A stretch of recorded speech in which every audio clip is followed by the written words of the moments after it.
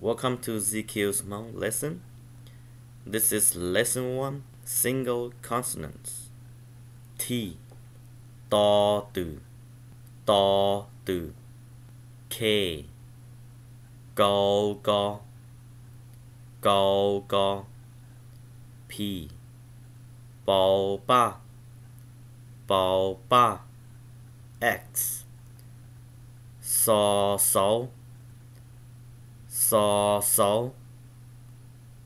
S, sure, L, lo lia, N, no nung, H, ho hu, M, mo me,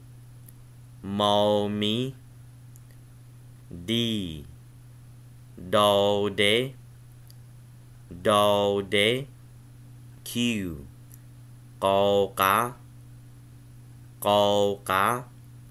V, vulva, R, trâu trịa, Z, rô rế, Y, yo yang,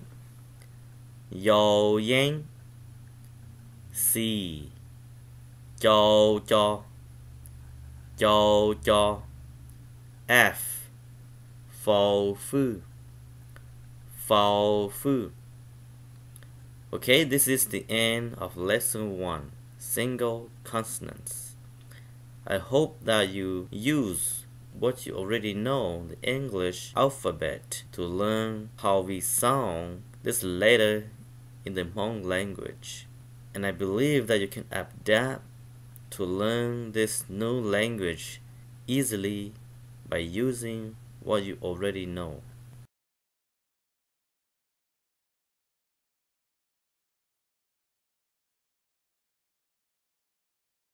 Now you learn the single consonant.